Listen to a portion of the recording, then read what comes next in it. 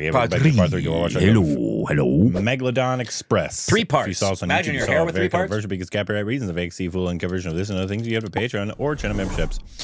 I'll put a link in the description below and the pinned comment so you can go check that out.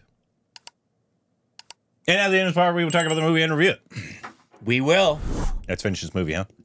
Okay. ये सब माल अपना ही है अपना माल तेरी तो We're in a Mexican shootout. तब से चल रहा है ये मेरा माल ये सब चल रहा है किसी ने माल चेक किया क्या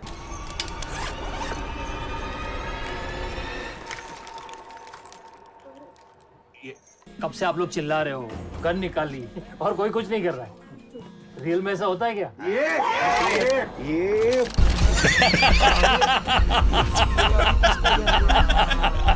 आप लोग बड़े लकी हो ये सब मेरे टाइप के लोग हैं वरना किसी में थोड़ा भी दिमाग होता था ना तो सिर्फ जूते देख के समझ जाता था कि सब पुलिस वाले हैं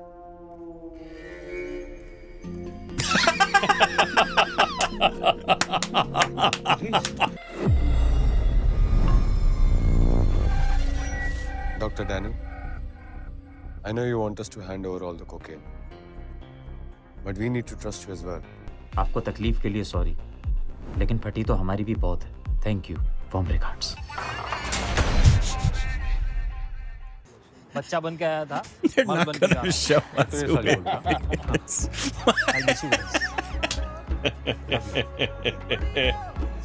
Yeah, we're never going to know who Miriam is. You know what I'm going to do?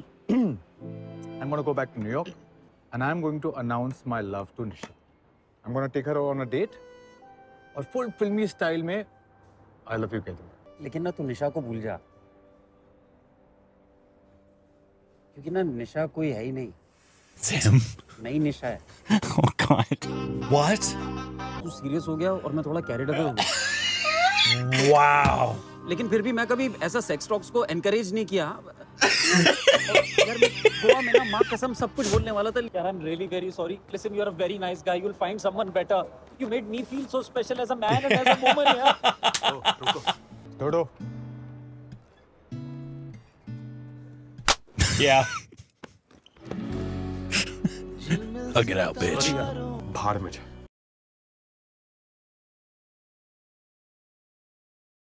यारी है यारों से ए नौकरी मिली क्या अरे काहे की नौकरी लॉटरी लग गई मेरे को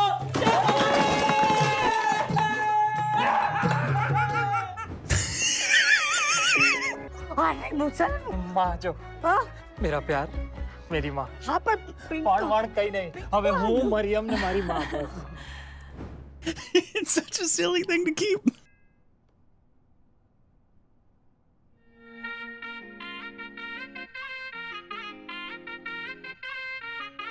सबसे पहले तुझे बताना चाहता था डेट सेव कर लेना अरे डेट तो बोल But what's the date? Yeah, I didn't tell him the date. rich Dodo baby let's go to Vegas Hello.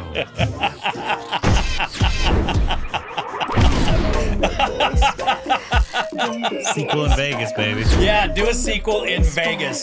अभी बैंगलोर पहुंचा हूँ सीधा घर जा रहा हूँ हेलो फोन किसका है What did that mean? Explain that to me, please. Yeah, I don't know. None of that voice.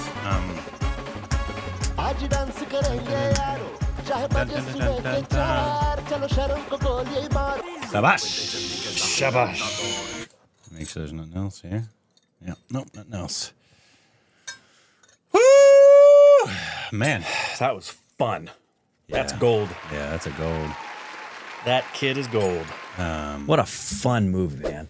That's up there with like all the Tamil black comedies. Yeah, it's up there with all the Nelson stuff. The Nelson. It and really the, is. And the other black comedies. that I'm we've just seen. putting in my phone that I have to add that to the list. like the VJ Sethopathy black comedy as well, which wasn't Nelson, but Suli, the one where he had the imaginary girlfriend. Yeah.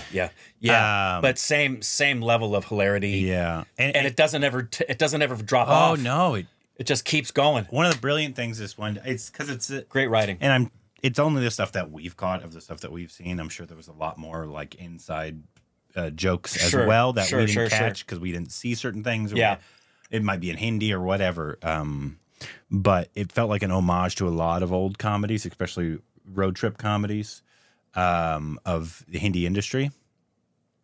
But what it would do is it wasn't like trying to recreate those. Like, no, it'd be doing one of the great things that you can do in today's comedy, since a lot of people have seen everything done before. Like, right. Every story has been told. Right. Now you just need to find a creative way to tell it again. Right. And so what they did is they kept putting you in scenarios where you're like, oh, I know what you're doing. And then they would punch you in the face. Be like, nope, we're going over here. Yeah. And they did that like every did it all the time. 5 minutes. Yeah. And then they would obviously play on the tropes of Bollywood, and like when he started having this big momentous speech at the train station, or just, there's so many different things that happened. It had like Delhi Belly vibes, it had Hangover vibes, even Doctor vibes a few times. Yeah. And Hangover vibes. Yeah, Hangover vibes. Yeah. It had and then Ludo and. So yeah, I see some Ludo connecting. Yeah, like it's even funnier than Ludo, though. I agree, and I love Ludo. This had literally like 20 laugh out loud moments. Yeah, where I was laughing hard. I mean, the last time I laughed that many times in a film was when I saw Deadpool Wolverine. yeah, I haven't seen that yet. Yeah, this was a joy. I love this movie. This is his directorial debut. Wow, and he wrote it. Yeah, and it's a great job. I'm guessing he's an actor. So that Kunal, say his name? Kenmu. I think he's an actor. Looks like he's an actor. Okay. Well, boy, what a wonderful debut. But to be your first directorial debut, yeah, and to be one of the fun, like we've been talking about. Like, we just watched that roundtable, obviously, with all of them, and talking about the Hindi industry kind of not doing as well. I don't know, man. Look at the 4 best Hindi films of the year. Right. 12th Fail. 12th Fail, if you want to consider that this year. I think it came out late December, but regardless. 12th Fail, Lapita Ladies. Right. Kill. Yeah. And this. Yeah. What do all those kind of have in common? One, very original. Very original. Very original. But also well executed. Like almost no names. No names and all very, very different genres. Yeah. No name. Vikram Messi was going to be your biggest star of all of them, I believe. Sure. But nobody here who's a huge box office draw. Yeah. Vikram Messi is obviously the one that's getting the closest to something like that. Which clearly helped production. It'd be interesting to see if they had some names they wanted and did what Karan Johar and particularly Zoya said, which is don't pay them. So, and I think all these films did very well box office. I hope so. And I know this one did well. I know a lot of people really enjoyed this one. It didn't come here, I don't believe, because I remember when the trailer came here. Came out, and we were like, "Oh, that looks like a lot of fun. Hopefully, we get it." A lot of it was very situational. I'm sure there was even more like actual like Hindi dialogue or slang or whatever that we didn't get, but a lot of it was just situational and just fucking hilarious. Just hilarious. This is silly fun. This is a hilarious movie. And what makes it funny, and what most comedies do that make it funny, is here's the difference of the comedies that we like versus comedies, for example, like say Street 2. When the people in the situations don't know what they're doing is funny. Yeah. That's the funniest. Yeah. When you're laughing at the fact that it's so ridiculous and they can't even perceive how ridiculous it is. And when people are playing on the ridiculousness of it and doing ha ha, that doesn't hit. It could have been very bad because, like, say his name right here. Divyenndu Sharma. He could have been a train wreck. He could have been a train wreck because he was over the top. I mean, it's a crazy game. And then obviously, everybody, his buddy who's constantly getting messed up. Which one is it? Is it him? Yeah, Pratik Gandhi, right? Yeah. Him is the same kind of thing. Like, there's times if he's not doing it right, especially the cocaine, if he's playing to the shtick, yes, it's gonna be like, oh, it's again. What makes the cocaine thing so funny is it's so damn believable. Yeah, he's doing a great job. He's doing a great job making you think that he's tripping out on an OD of cocaine. Yeah. Hats off to the director because you had to research. That's what makes it funny. Exactly what you'd be going through in that kind of scenario. His jaw, he's just tweaking. And everything was great. And there's so many scenarios of like it poking fun at Bollywood itself or like old Indian cinema of just the random romance numbers coming along, or the dumb gangster, or and paying homage to like MBBS and stuff like that. For example, one of the things that makes that boob squeak so funny is that neither one of them really acknowledge it. They just bump their boobs and it goes, and they keep going about their business. There's a lot of good sound effect humor in there. Great sound effects humor. And also use of the score to add to a lot of some of the comedy. Great score. I thought the songs were not only entertaining, but so wonderfully placed when everybody's having a fantasy about somebody else. The accompanying comedy of sound effects. Yeah. Which again weren't buffoonery. Doesn't always work. It accentuated the reality, and it doesn't always work, but it was really, really well done. What is her name? And so much stuff that you don't see coming, like them having that dumb fight. What? Agent Tina girl. Yeah, that we said we recognized. Lapita Ladies. Ah, okay. Auntie. That's where we recognized her from. Yeah. It was bothering me. Yeah, me too. I knew we had seen her. And then this gentleman, what were you saying? Sorry, go on. I don't remember. Yeah, we've seen him in quite a few things. Say his name. Yeah, Upendra Lamai. Yeah, we've seen him in many things. I recognize it, and he's an interesting looking guy. Oh, Bajirao in theater on as well. Okay, the doctor. He was in it. He played one hallucinated druggie. Hallucinated. Is he the guy that sold them the drugs? Was that his cameo? Is he the guy that gave him? He was at the bar and gave them the gummies. Maybe, yeah. That might have been his cameo. You might be right there. He was in Go Go Gone, was he? Huh, I'm trying to remember that. वहाँ जाएंगे। बे साले वहाँ से यहाँ आते-आते गांड फट गई है। अब तेरे को बाहर चढ़ना है। I know there's a lot of references to that film, Dil Chata Hai. A lot of just music reference, Farhan references. I guess Farhan's. I mean, is there anybody more influential in Indian cinema for buddy road trip movies than Farhan and his sister? I mean, they kind of reinvented that entire genre that people. But yeah, the fact that. I mean, I know like people are talking about like especially the bigger films in the Hindi industry not doing well or at times, but I feel like audiences want originality and they want different. And the 4 films, at least in the Hindi industry, obviously Street 2 I know is extremely well, and so that doesn't really apply to what I'm saying here. But the other ones of Lapita Ladies, this one, I don't know how Kill is doing. But in 12th Fail. Yeah, I don't know how Kill did. I don't know how it did. But the originality of all those is great. Fantastic. All 4 of those are either gold or platinum. And you kind of have a theme there of originality and also just nobody got paid 40 crores of the budget. Exactly. It's a nice hopefully trend. And hats off to Farhan Ritesh Sirwani for producing something like this. Absolutely. And taking kind of the risk, because I know like horror comedy is a big genre in Indian cinema, and has been for a while. It's probably going to pop off even more now because of Street 2. But it's been a genre that they've liked a lot. But I don't know if like the regular comedy genre has died down like it has here. Right. In Hindi, right? Because like it's a big thing in Hollywood. Big studio comedies just aren't made anymore unless it's IP like Deadpool, and it's awful. It is. Hopefully, you're going to start seeing a shift because audiences want it. Of course, people want to go to the movies and laugh and have a good time. And people are highly tired of superhero movies. Yeah, at least the stereotypical superhero movies. Yeah, but. To have something like this that's so creative, everybody did so well. Yeah, it was such an engaging, fun story. So much fun. Stupid comedy. Yep. And maybe some people don't like that. Like just like there's because not all of it is that, but there's a lot of the just like that's so stupid. And I love it. Well, it's the same reason some people don't like the Three Amigos. Yeah, it's just not their cup of tea. But I get it. I love it. Yeah, I do too. And I particularly love it's Groundling's style of comedy where you don't play the comedy. You play the situation. And the situation, if it's written well, is inherently funny. Most great comedy works that way. It has since I Love Lucy. And that's what's the funniest part about this whole thing is that none of these people know what's going on is funny. Yeah. But it's hysterical.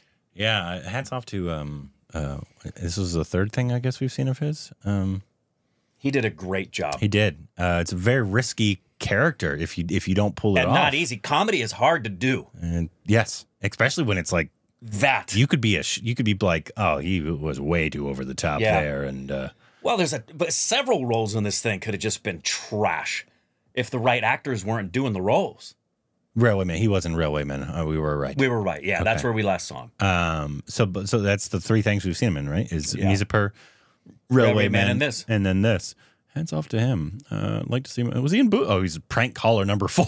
Yeah, that's a great credit on the resume. Phone Boot. How was that movie? Is that one that we should watch in October? It's coming up right now. Yeah. I heard we're about to enter Halloween. I heard it was kind of fun. You guys can let us know there. But man, that was so much fun. I always get so nervous with the comedy. Me too. Not because I don't love comedies. I love comedies. It's just sometimes the translation is terrible.